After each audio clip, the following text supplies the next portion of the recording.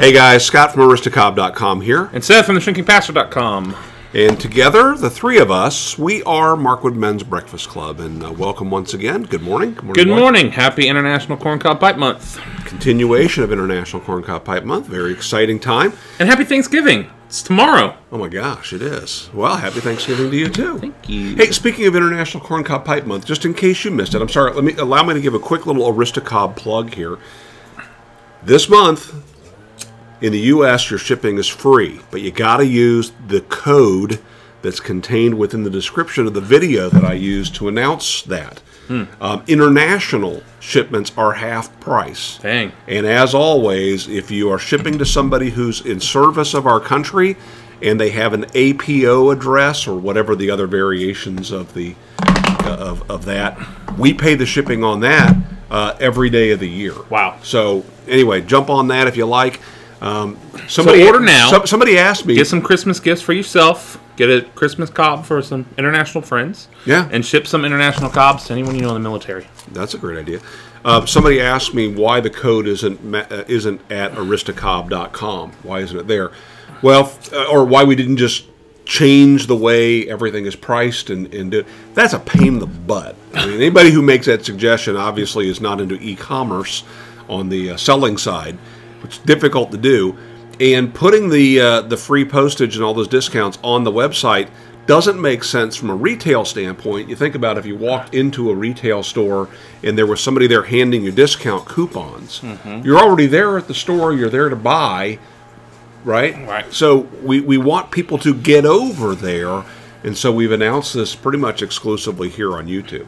Cool. So there you go. Cool deal. Get yourself some discounts. I need to go get myself some discounts. What are we smoking here, boy?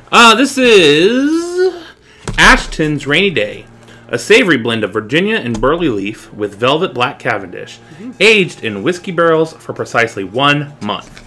This mixture smokes smooth and heralds a marvelous aroma of tropical fruit and hickory nuts. Hickory nuts. It smells good. As far as the tobacco goes, it smells fruity and nutty. I'm smoking in an old beat-up Diplomat pipe that started to discolor. I did a video on that recently. Somebody I'm asked smoking about in that. a newish, old-looking Rusticob. I like this pipe. I do too. It's a nice pipe. So, thinking about Thanksgiving, I mean, what are your plans? Give them a minute. Oh, what are your plans? Oh, you don't say. They don't say. Why don't they say? They never say. Never do. Leave a comment. What are you doing? You staying home? You going to family, friends? Now let's talk about what we're doing. What are we doing? The last couple of years, we have family I have family through in-laws in Kentucky, and many times we go to visit them, but Allison's grandparents are in the process of trying to pack up their house to move, so they have boxes everywhere. And so we're not going to go over there. Turkey. Yeah, and then and that's where we were last year. Sometimes we go up to Ohio to visit my grandmother, but this year we've decided to stay local. Mom and Dad are hosting Thanksgiving at their place, which is going to be great. It's been a couple of years since we've done that. For some reason, we've hosted Thanksgiving a couple of times in the last few years at our tiny apartment for really just for the stragglers that aren't traveling. The few times that we've been home, you know, maybe most of Allison's family will go to Kentucky, but her brother might stay local, and Mom and Dad might go up to Ohio, but my sister might stay. and I have driven to Ohio a couple times recently. My father-in-law was in pretty bad shape the last couple of years and couldn't travel. He has since died, and so he's not tying us down to Ohio. Yeah, this is February. Yeah. Turkey at our place. But we're going to do something different because in the meantime, Boy and his bride have discovered the way they like to cook their turkey. I have my way. I like to cook my turkey. So we're going to have a little bit of a cook-off. Our ways are pretty much the same because but mine's better. I had the best turkey I've had in my life last year that I cooked. I grew up eating lots of turkeys that this guy cooked. So if the best one of my life was mine, I'm winning. Clearly this year. Yeah, we're having a turkey off. I don't know if Dana's going to get involved, my sister. I don't know. Hold on a second. you can't judge the previous turkey experiences because you obsess about the yams, the sweet potatoes. Man, those things hit the table, and that's all Seth can think about. I'm a sucker. I'm a sucker for some good sweet potatoes. Unfortunately, you know who doesn't make good sweet potatoes? This guy. The last time we had Thanksgiving at their house, he made some highfalutin, fancy smancy sweet potatoes that were just so disappointing. I was so disappointed. He loved them. He loved them because they weren't sweet. They weren't potatoes. It was just mushy yam. It reminds me a little bit of how, growing up, how Dad used to like to eat the maple nut ice cream or any kind of flavor that sounded like it fell off a tree. That was always the flavor that the men ate. Butterscotch and crap like that. And I didn't like that. I liked like Superman that had chewing gum in it and stuff like that. And how my tastes have grown and changed to where I do like those things that have nuts and, you know, maybe stronger flavors that I didn't care for as a kid. It's also probably partially the way if you give your kids the option between eating a McDonald's Happy Meal or eating a home cooked dinner, they're picking McDonald's because that's just what they like. That's what they're used to. And so growing up, I was used to Mom cooking sweet potatoes with brown sugar and marshmallows. Love it. That's one of my favorite things. I would eat that for dessert.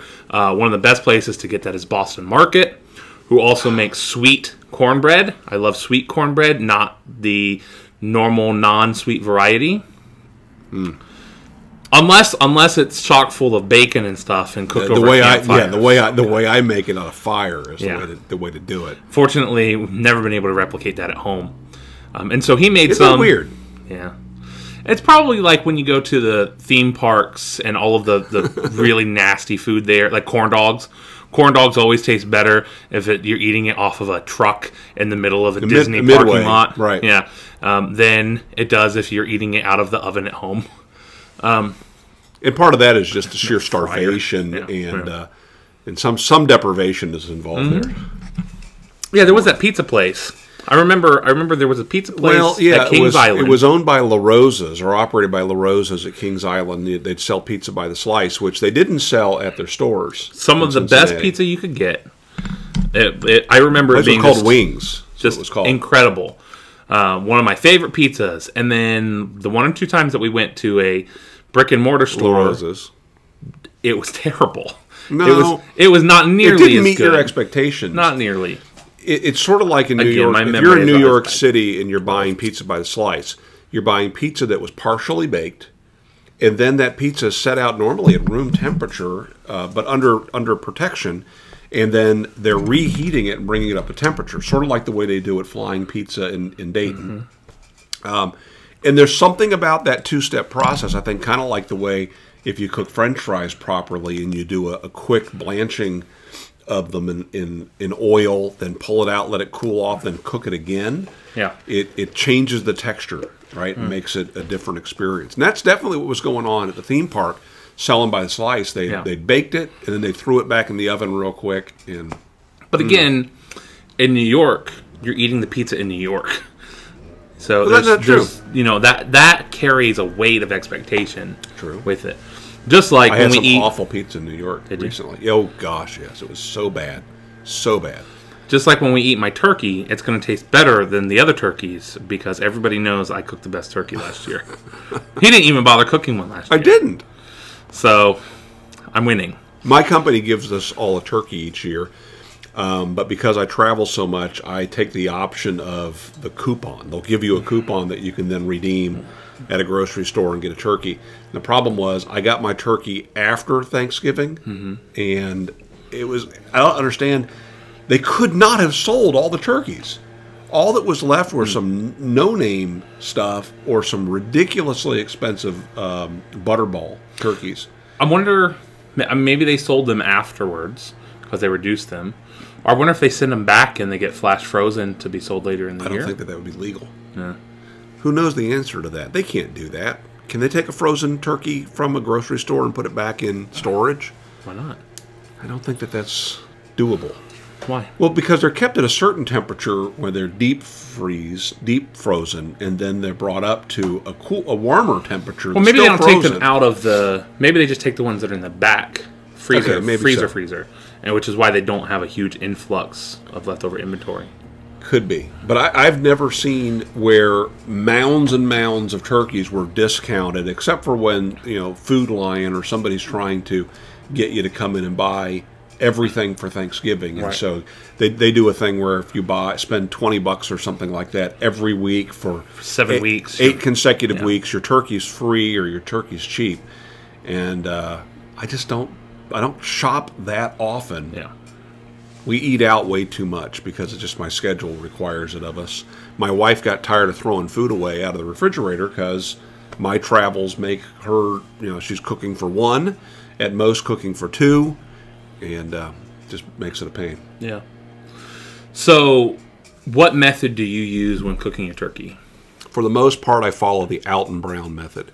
Not the deep fried, turkey derrick that he made, but the method of brining. And followed by... Now, this is one that he outlined on Good Eats. Years ago. Yeah.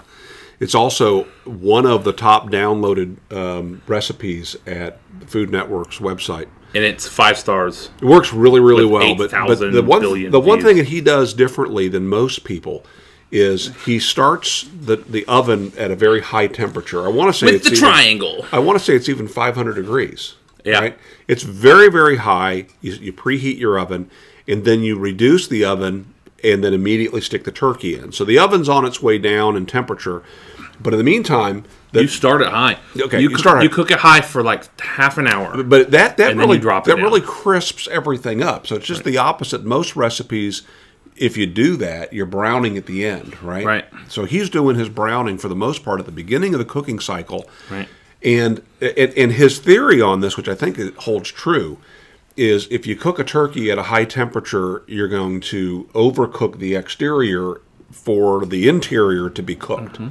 And if you cook it for a very, very long time and then you crank the heat up, again, you're going to be forcing moisture out of the outer portions of the bird, which is why you end up having...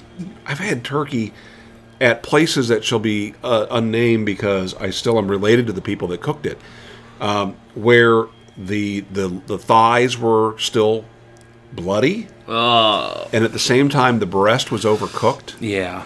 So there's some thermal dynamics at play, some science that is not understood. Well, Alton understands it. The other thing that he does that's brilliant is the aluminum foil triangle. So you start the turkey really high, and then when you bring it down, you place a preformed to the turkey shape triangle over the breast. And what that does is it keeps that part from... It insulates the breast a little bit, which otherwise might overcook. Now, what I haven't done is the method of cooking the turkey upside down, which some people have espoused that. So the fat on the back and in the skin of the back will kind of melt its way down and baste the breast. Another one is the what do they call that? Spatchcock? I don't know. I think it's spatchcock. I think that's right. Where basically you're butterflying the turkey and laying it flat, and in that way, what you're doing is you're creating a very equal mass, so that every part is cooking equally.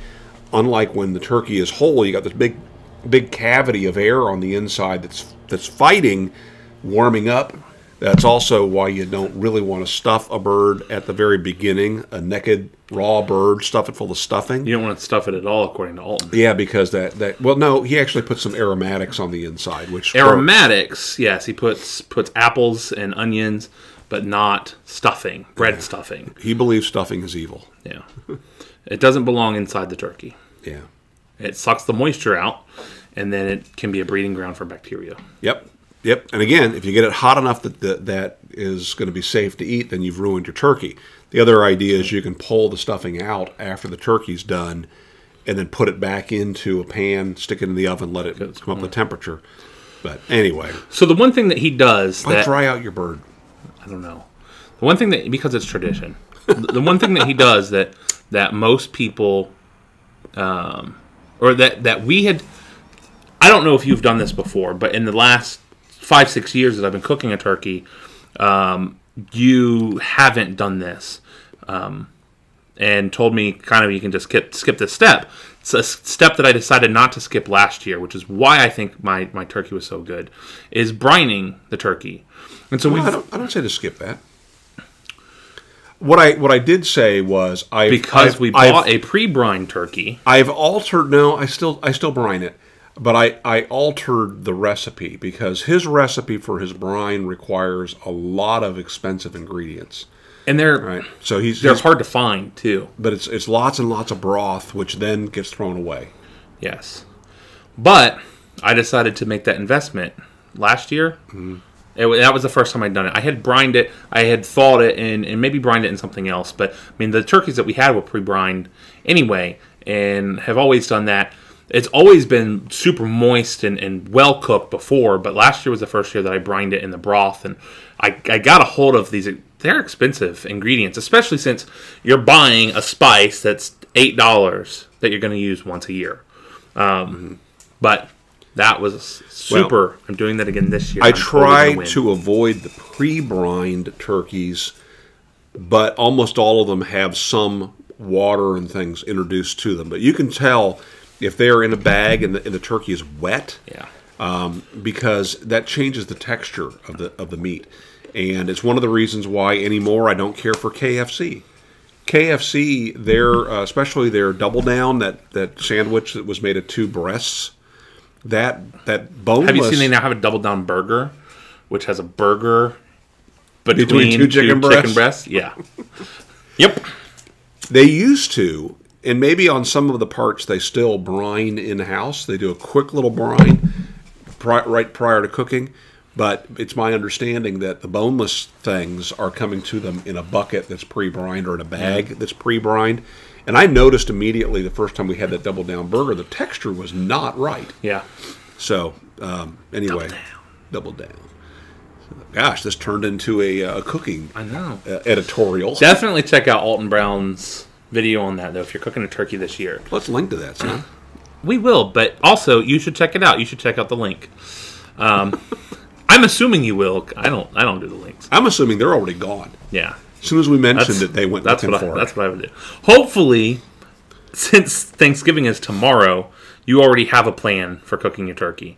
The other thing that I love about Alton's method, it is the fastest way to cook a turkey I've ever experienced. It takes about 3.5 hours, really, to cook the full turkey.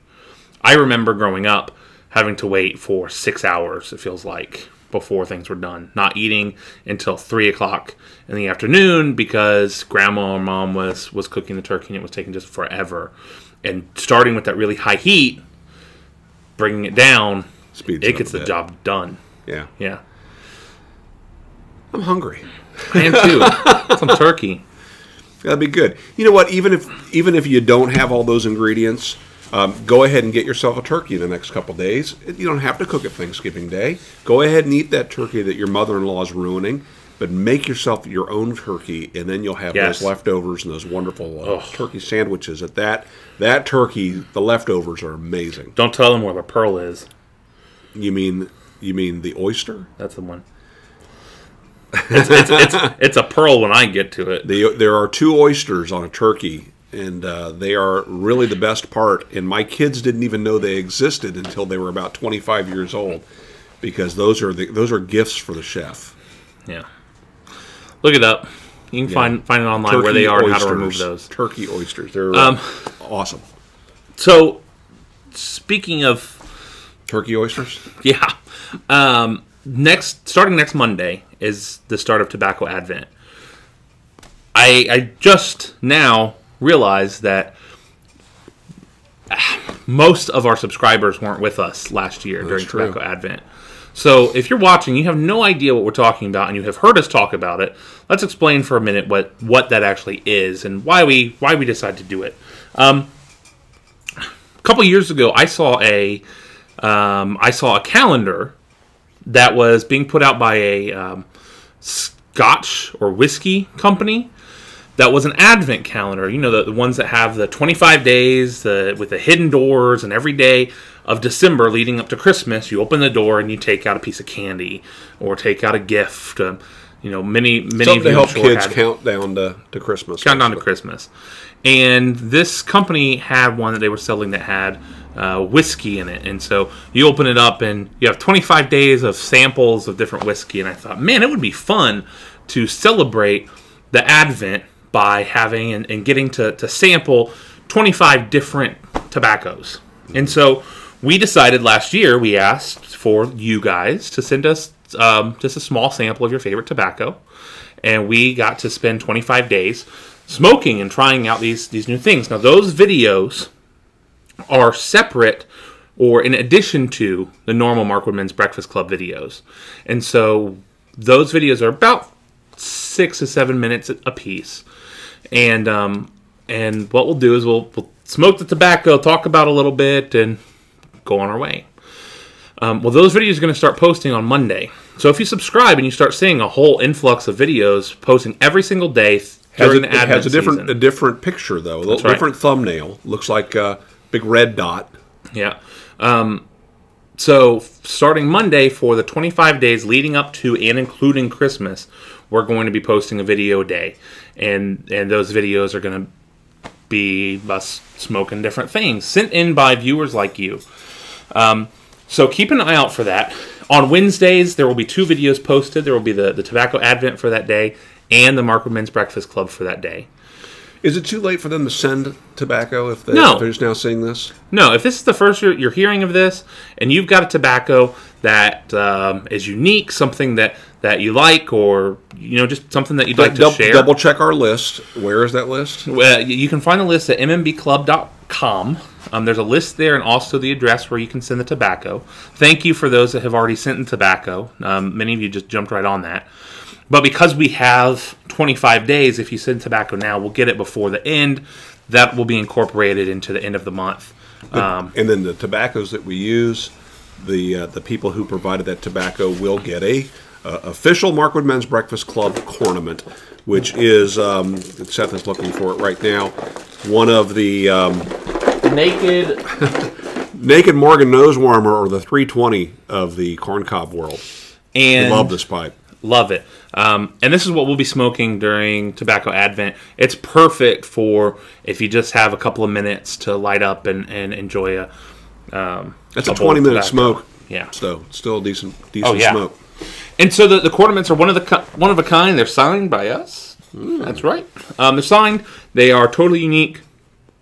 Some of you will be getting your second ornament, your 2013 ornaments you already have, plus 2014 for this year. So thank you for everyone who's sending in tobacco. And so that's going to start. We need to start filming those. But that's going to... Oh, I forgot about that. Yeah. Forgot about that part. But keep an eye out because that's going to start on Monday. All right.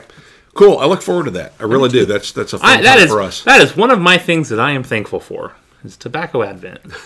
No, I'm thankful for you guys who are willing to share with us. And ladies. And ladies, actually.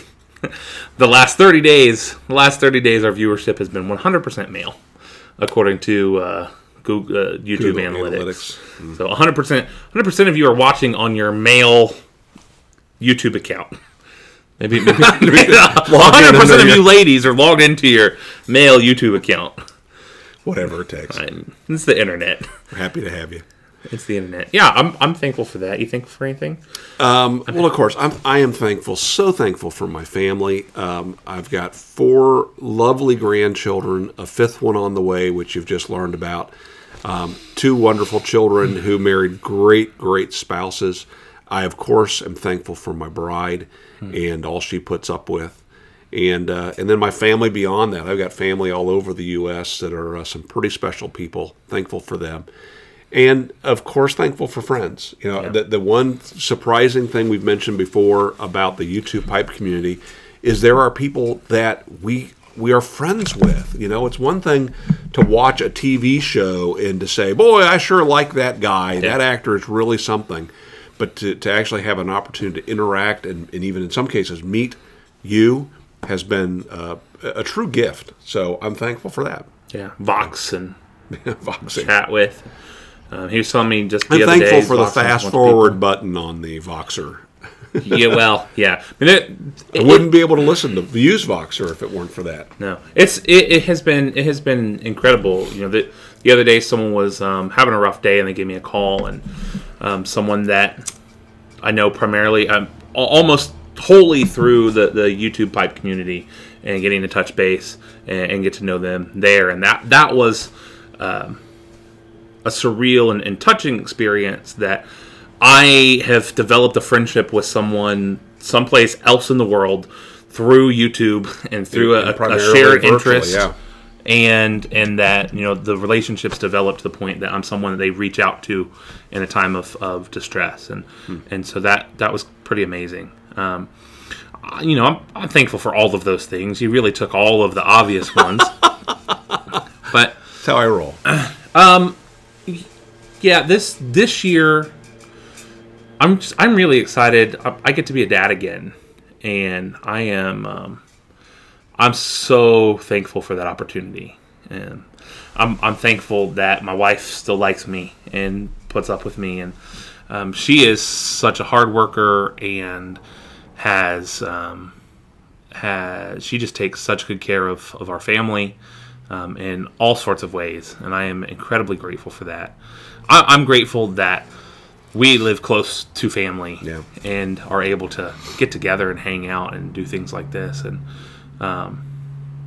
so among all sorts of other things, I'm grateful that I am almost done with graduate school for real.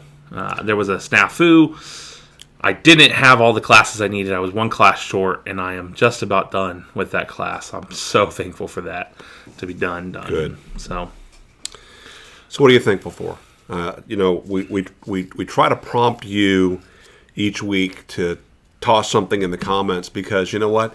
If all this is us sitting in my shop talking to a camera, it's a little empty. We love getting comments. This is the bird too. We love getting your comments. So tell us about your Thanksgiving. Tell us about what you're thankful for.